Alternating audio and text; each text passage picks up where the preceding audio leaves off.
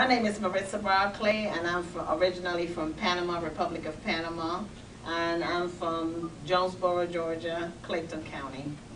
My name is Neville Barclay. I'm from Jamaica, and I'm living in Elwood, Georgia, and that's where we won the money. I won $1 million in the Extreme Green Scratch Off, and I'm excited to be here, collecting my money. So how did you find out that you won? Tell us about the moment when you won. Oh wow. I was actually playing Keno, still a Georgia lottery game, and I was losing in Keno and decided to go with the scratch off. When I scratched off my second number on the Extreme Green, I thought it was maybe $1,000, but when I saw those miniature zeros, and then I had to scratch off deeper to read actually the game, the prize. She says, Neville, check this out for me.